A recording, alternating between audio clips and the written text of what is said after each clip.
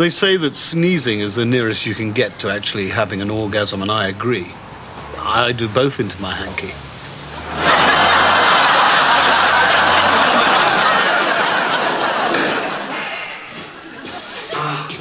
Bad news, I'm afraid. Our tests show he isn't actually dead yet.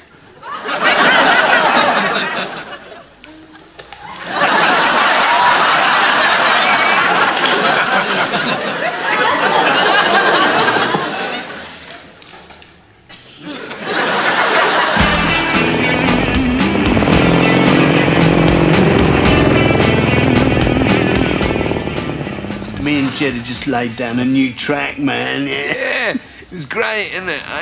Chop, chop, chop, chop, chop.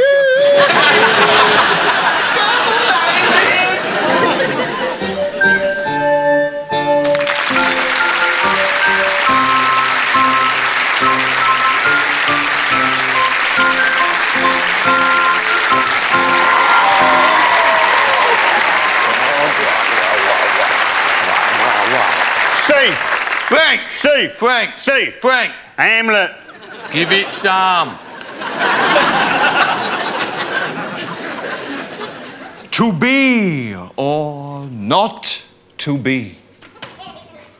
Do you want some or what? That is the question. And it is a right blinding one as it goes, son. All right. Whether it is nobler in the mind to suffer the slings and arrows of outrageous fortune. Does one do one's bollocks?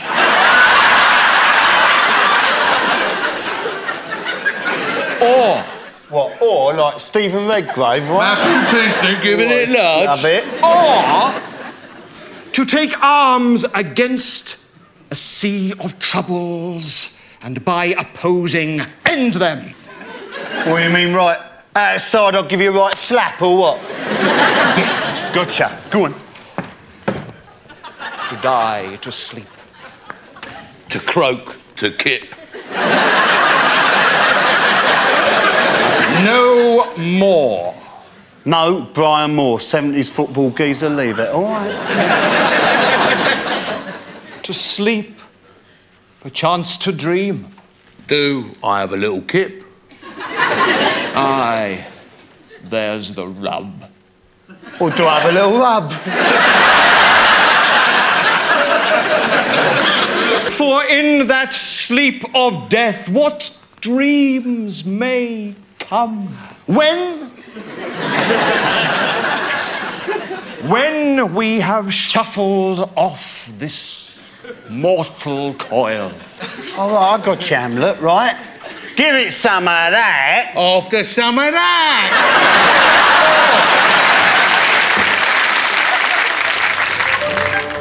Here you go, Mrs. Welts. You mind the step on the way out and give that lovely little daughter of yours a kiss from me. Thank you, Mr. Plumbury. All right, lover. Hello there, young Anthony. Hello, Mr. Plumbury. Your van is parked on the yellow line. I'm afraid you're going to have to pay a fine. Oh, dear. How's your mum? She's well. Got a couple of old pig's trotters in there for her. Thank you. With some nice chicken livers for you, Vera. Thanks, Mr. Plumbury. Now, about this van. All right. This time we'll turn a blind eye, eh? I'll see you around. Bye, then. Bye-bye. It's Reality Street. Okay. Today, I count up to 3. It's 1, 2, 3 lines of coke. Yariba!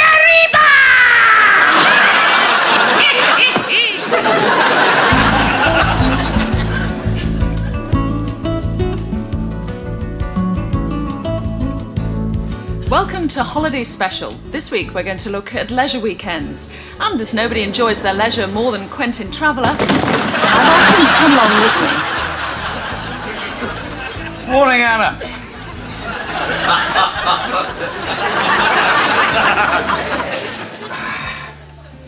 Hello.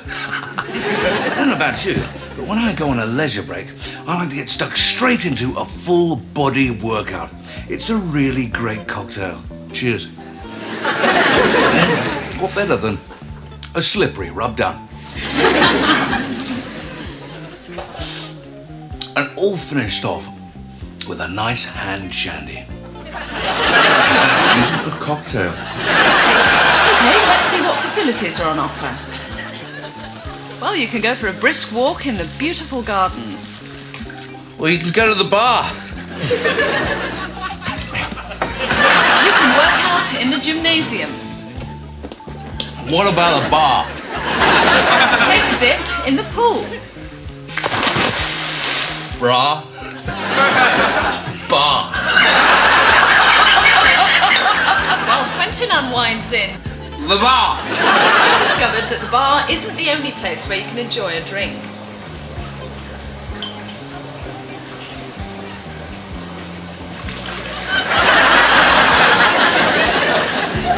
But after an extremely long, hard day, it's time for the ultimate leisure activity of all, a good night's sleep. I could.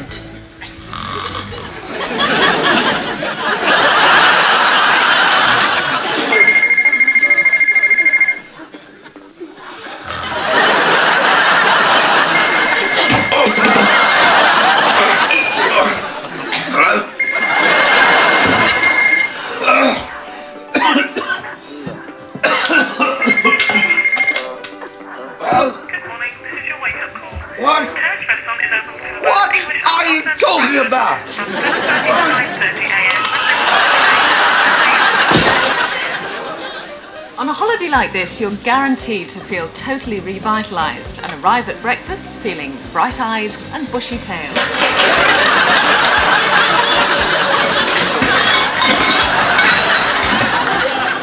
There are many opportunities to unwind on these leisure weekends. We've just shown you some of them. Haven't we, Quentin? I always drive better after a drink.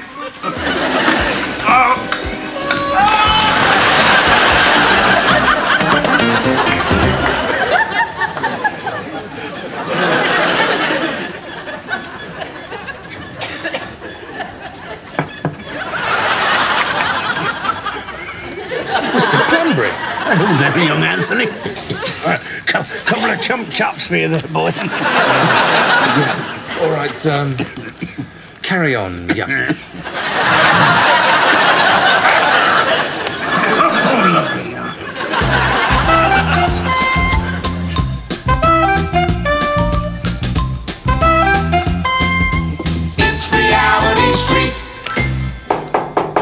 Come on, wake up in there. I'm trying to wake up a friend of mine. Come on, wake up. Oh, look, here he comes now. Hi there, Dipso. How are you today? Well, Lloyd, I'm an alcoholic. Breakfast! Oh dear, all gone. Don't cry, Dipso, don't cry. Because today is a very, very special day. Do you know what day it is? Of course not. I'm an alcoholic. Are you freaking deaf or what? What? Dipso, today is your birthday. Hooray! By the smell of things, it could be your last. But hey, look here. I've got you a special little present. Ooh. Methylated spirit. My favorite. Gee, I'm so happy I could sing a song. I'm mother in the gutter, then I'm sick. The dogs all come along and have a lick. I don't want any coke or speed or horse or skag. I just want the juice from my brown paper bag. I'm glad that I don't live in an apartment because I am in continent. Gotta go. Hey, dumbass! Oh, hi, Maria. Keep the freaking noise down or I'll rip your face off! Maria is a social worker. Blow it out your ass!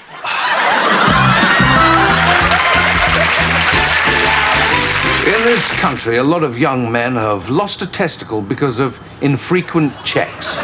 So make sure your checks arrive on time, or I'll cut your other bolt off. Got it?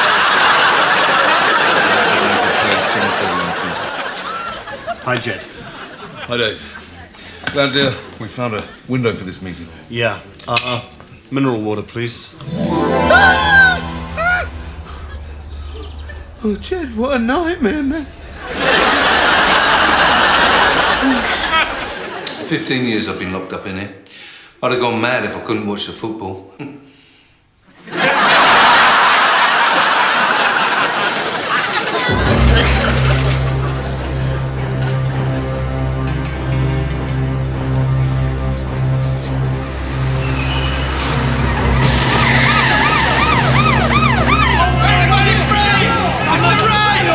Right, who's in charge of this little operation?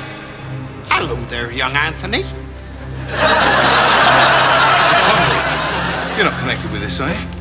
Afraid so. Got your promotion, I see. How's that old granny of yours? Partial to a nice bit of fresh kidney, as I recall. Look, Mr. Conway, I'm sorry. Go right nice and old baked pie, this it. There's nothing here for us, lads. Come on, let's go.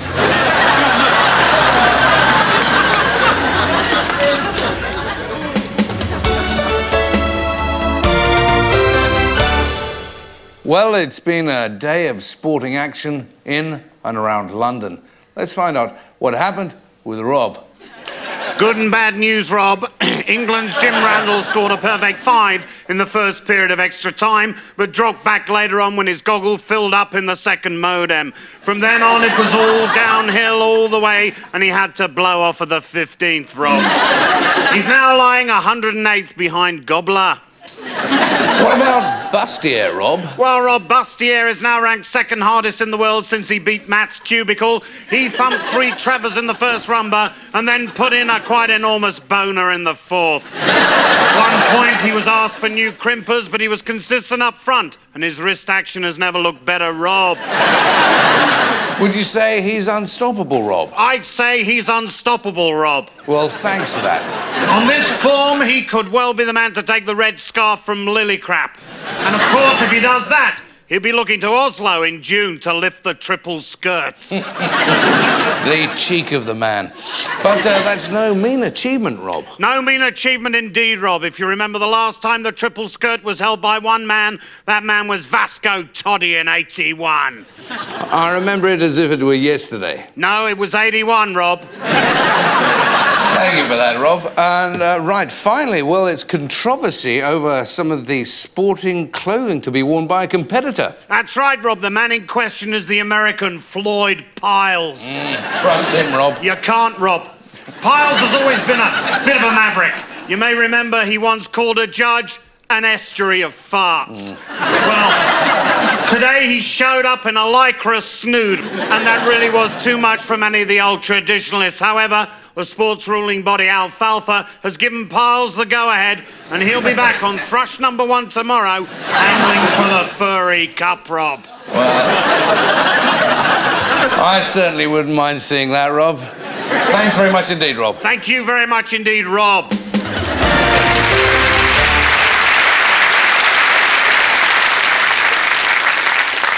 Ta-da! J. Poppy. One luxury studio flat. Ideal for a student. How lovely. Yes. It has all the mod cons. TV. That's a telescope. Yeah, and you can see right into Mr. Richardson's front room with it, yeah. Perfect for late-night satellite viewing. Yeah, bit of a technique to keep the telescope still with the one hand, though, if you know what I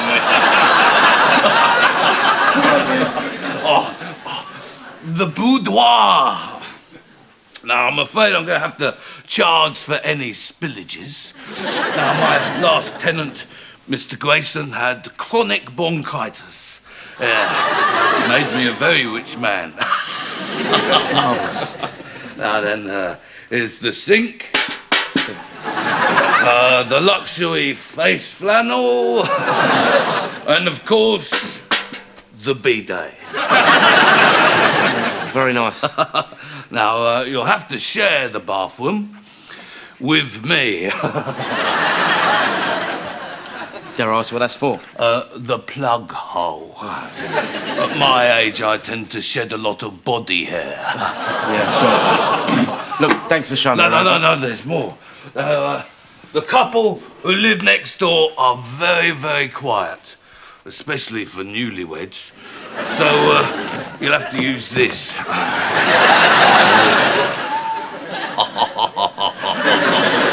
Oh, the sound of nylon against flesh. Yeah, look, thanks for showing me the room, but I really don't think so. No. The rent is only £8 a week. £8? Yeah, look, all right, I'll take it. I've only got a tenner. Oh, right, I'll give you some change. I'm sure I've got a couple hanging around in here somewhere. Yeah, why don't we leave it? Take it off next week's rent. Yeah, it'd be easier. Yeah. Marvellous! We have a deal. Yeah, thanks. Professor Chalfont, your new roommate. Enchanté. Enjoy!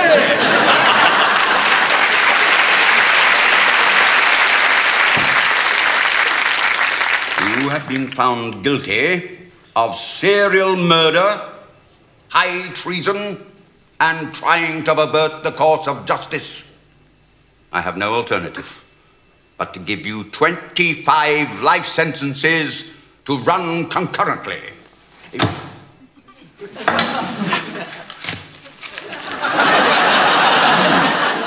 Nice bit of sirloin. Suspended.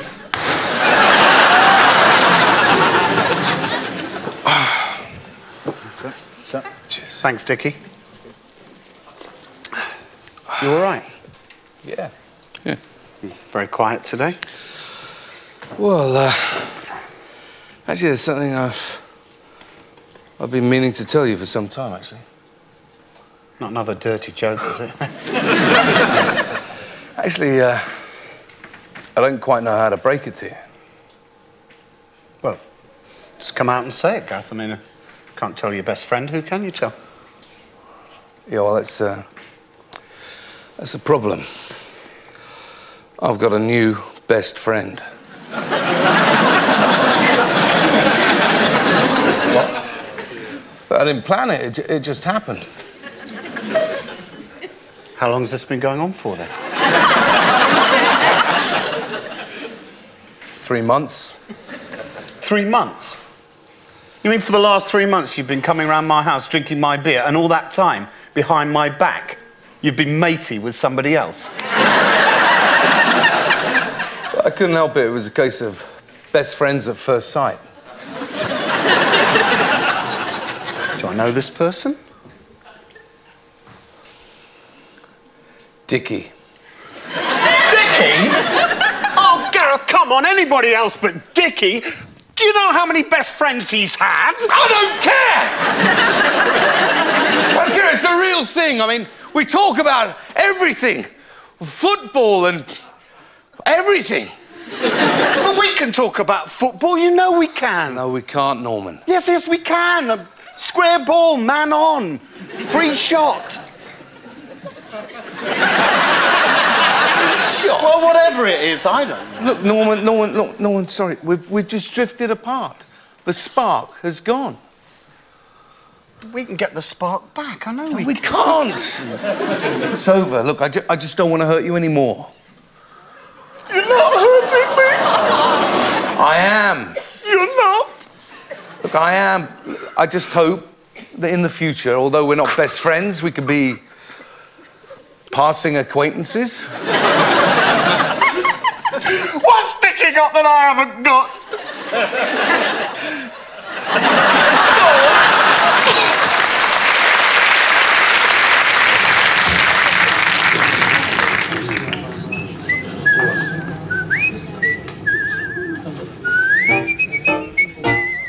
When I was a little geezer, my old man said to me, these words well nice of wise advice as I sat upon his knee. He whispered in my shell like these words straight from his heart. You can beat an egg, you can beat a rug, but you can't beat a real good fart. So better happening. Well, nice. Better happening. Large. Don't do your nut, just drop your gut, it's better happening. Just drop a cushion creeper or a silent but deadly. Please show off when you blow off, it's better happening. I say. What do you say? My dog has got no nose. Good, and he can't smell this scent. I felt this telltale gurgle down in my chutney locker. I heard a squeak, I smelt a leak. My God, it was a shocker. This bloke sitting next to me, his face began to burn. He said, don't you fart in front of my wife. I said, what, was it her turn? Better happening. It's better happening. When your anus patch, just let it out. It's better happening. If the vicar's visiting and you can't keep it in, just unclog them, blame the dog. It's better happening.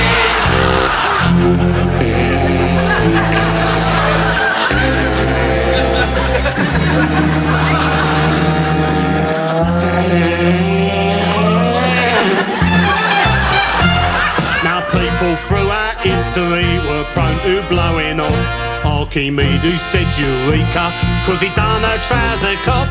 Napoleon needed drop one, then he met his Waterloo. And Tarzan wears a loincloth in case he follows through.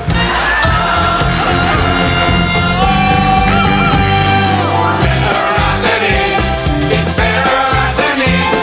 Lift your legs and drop your drinks. It's better happening. Farting is quite natural. It is not a sin.